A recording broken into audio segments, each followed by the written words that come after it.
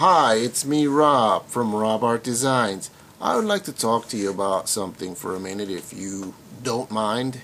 Okay, first of all, I hope you like my channel. I'd like to explain to you that this is a new channel. It's an art channel, and I'm trying to do things where I can show my art as clearly as possible and explain things to you. Now, I don't want to bore you with this talking head of mine, just talking. So while I'm talking, we're going to show you some garbage art, which I call. What is garbage art? Garbage art is when I'm sitting at a table and I have nothing to do at the moment, and I see a blank piece of paper in front of me, so I doodle on it. Normally, it ends up in the garbage.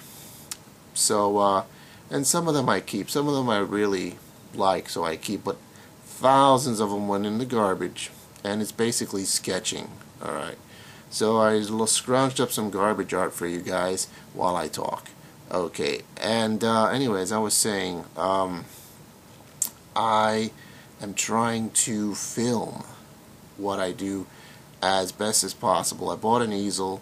I'm trying to position the camera. I've had problems with lighting, and I'm not really comfortable with the vertical art easel. I would prefer something where I can draw flat on the table, or it could be I don't know, one of those art easels that have the tables that can slant to any angle you want it to, which I may have to go out and buy because I don't really feel comfortable with the art I've given you so far. And what I mean by don't feel comfortable is I felt very uncomfortable in the position that I was when I was drawing it. Okay, so I'm going to try and get something better. So if you liked it, what you saw in the past, it was me drawing at an uncomfortable position. So imagine what I can do when I'm comfortable. Ho ho ho! Okay, I guess Santa Claus just stopped by. No, let me stop. Okay, now as you will soon learn, I am not like any other artist, especially artists that post their things on YouTube.